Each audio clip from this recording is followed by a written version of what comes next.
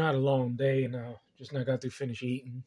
And I saw this story, and it really did strike a chord in me. And the reason why it struck a chord in me is because in life, when you go through trials and tribulations, when you overcome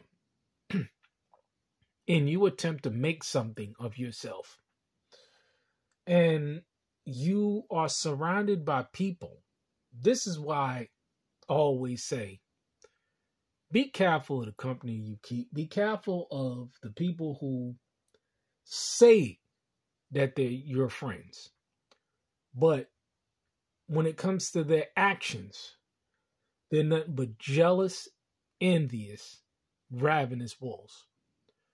What you have here is a man, a brother, that was pushed into the lake by friends and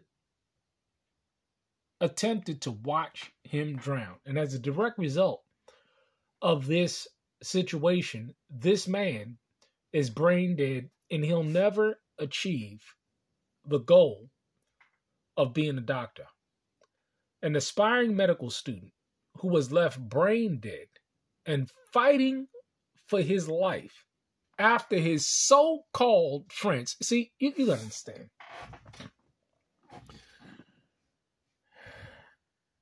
Folks, you need to read with the word, not with motivational speakers, not what coaches, not what anybody says about what a friend is, but what that word says about friends. Because there's actions that a friend will never do, and there are actions that a friend will always do. But let's go ahead and say it. This so-called friend pushed him into a Louisiana lake despite knowing that he could not swim. The friends then kept looking on as he was drowning and did nothing to save him. Listen, this man, you can tell that this man did not know the scriptural definition of what a friend was. The video shows the group peering into the water a few moments after they shoved Christopher Gilbert off the dock at Lake Dearborn in Farmingville on April 14th. A report by the New York Post said that one woman entered the water before abandoning the rescue mission. It took another 10 minutes before a patron at a nearby restaurant jumped in to bring Hubert back to life, saving his life. Gilbert's mother, Yolanda George, told local news that the 26-year-old was brain dead and the rest of his organs were starting to fail when they brought him to the hospital.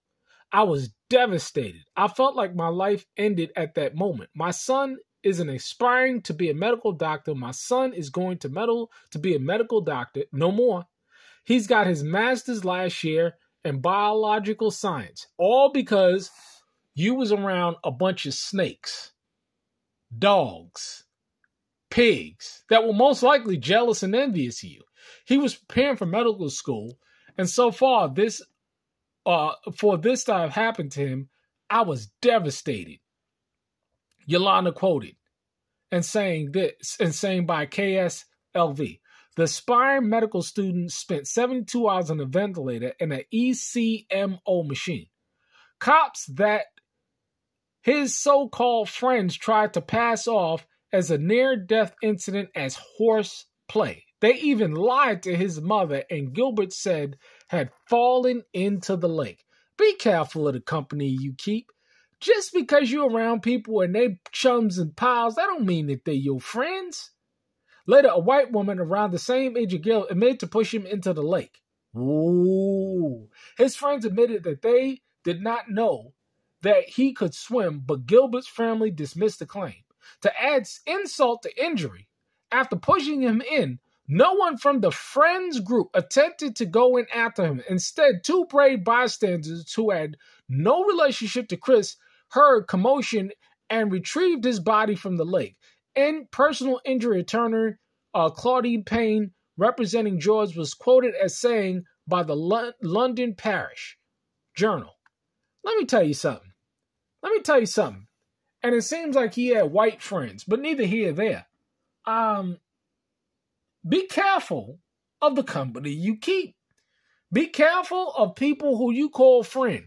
You know, if we just look at what it means to be a friend from a scriptural perspective, and then look out at people who claim to be your friend, you know that they ain't your friend. It pretty is sad. It really is sad. Be careful, be careful, be careful.